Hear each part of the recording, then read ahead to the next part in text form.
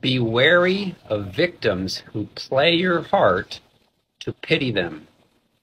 Understand, when people are hurt and they're wounded when they're growing up, they oftentimes haven't forgiven those who have hurt them and wounded them, which gives access to demonic spirits to torment their thoughts and cause them to behave in ways to take advantage of other people.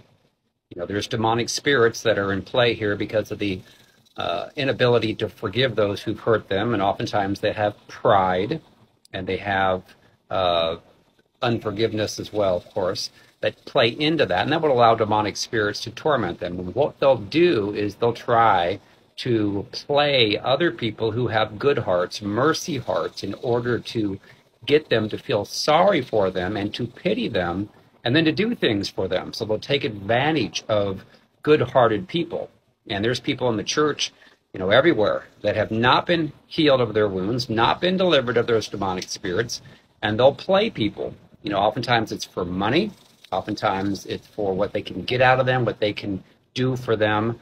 And so you have to be very careful, especially those that are in leadership positions that maybe would want to be your mentor, is they will try to share all the bad things that happened to them to get you to feel sorry for them.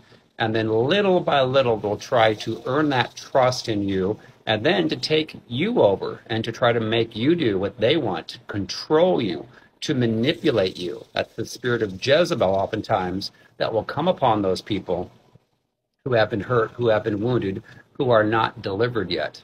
And they can ruin your life. They can ruin your reputation. They try to get as many people as possible to feel sorry for them and have horrible stories. Again, I've delivered, thousands of people around the world that have been hurt and wounded, and many of them have operated in that spirit called Jezebel.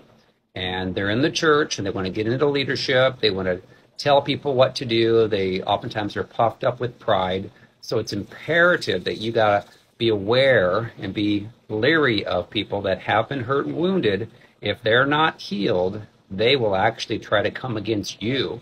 They'll try to get you to feel sorry for them. And if you don't do what they want, then they may lie about you, try to ruin your reputation with as many people that will listen. So it's so imperative that they get healed and delivered. They're going to have a book called Freedom from Soul Wounds and Demons. It's helping thousands around the world to get healed of those wounds and get delivered so they can actually have the fruit of the Spirit and be healthy, godly people. You can get that book on Amazon at paperback, Kindle, and Audible. Also, I do personal sessions with people. And you can go out to my website, restoredtofreedom.com, and click on Contact Me. And you can put your information in there, and we will contact you and get an appointment scheduled. So, all right. Thanks so much. See ya. Bye-bye.